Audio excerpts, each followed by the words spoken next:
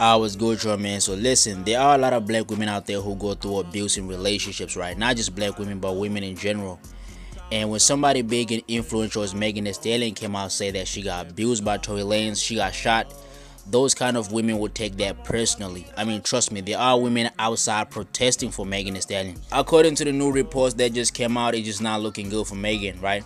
At first, she said, "I've never fucked Tory Lanez." First, the defense goes, they're not telling you about half of what's going on. The most important thing they're not telling you about an eyewitness who saw two women fighting, Kelsey and Meg. And so let's talk about why them two are fighting. Let's talk about how she was in the front seat. The gun was caught in the front seat.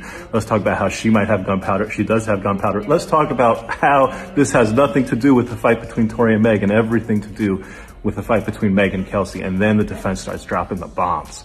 He basically says this, that they're in the car. Yeah, they left. But do you know why they left? They left because Kylie and Tory were in the pool together.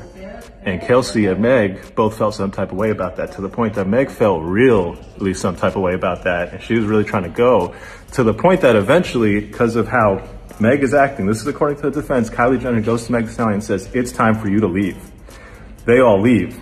The defense's point is what happens in the car is this. Tory questions Kelsey, "Hey Kelsey, why are you backing up Meg for me trying to, get it on with Kylie Jenner? Meg has been snaking men from you your whole life. I hooked up with you, Kelsey, and then Meg went behind your back and hooked up with me. And Kelsey, this is not the first time.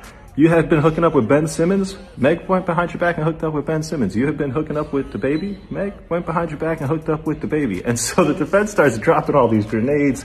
The crowd is captivated. The jury's like, "Oh, what's going on?"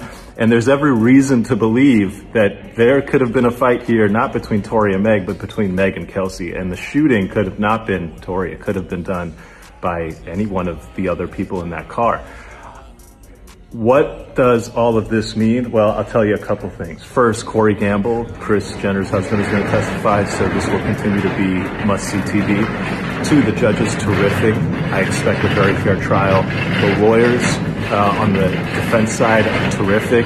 I don't know what the government lawyer was doing, giving an opening presentation that made it seem like the most open and shut case ever, when in fact there are huge questions, including an eyewitness who saw two women fighting, suggesting that you have to explain that theory to the jury, and you didn't. I don't love the prosecution's opening in that. The most memorable thing about Megan Thee Stallion's career for the past 2 years is she a black woman who got abused by a nigga, right?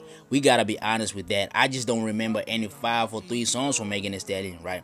She built that career off being a black woman who got abused by a man. So I feel like it's gonna be a fraud to black women who face the same thing if she lied in this situation, man.